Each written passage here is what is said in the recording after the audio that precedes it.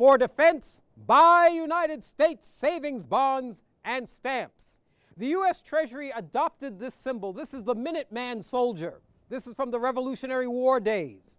And they said, you know, we've got to impress upon the American people that this World War II that we are involved in now is just as important a fight for freedom and independence as was the Revolutionary War in 1776. So if you want to be in that grand tradition of the patriots of 1776, then you've got to do your part for defense in buying United States savings bonds and stamps. This was a very prevalent symbol around the country, advertising the need to buy savings bonds and stamps.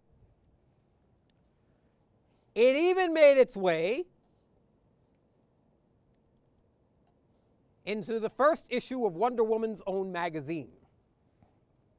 This is a panel from a story, from the end of the story of one of the adventures Wonder Woman had in Wonder Woman #1.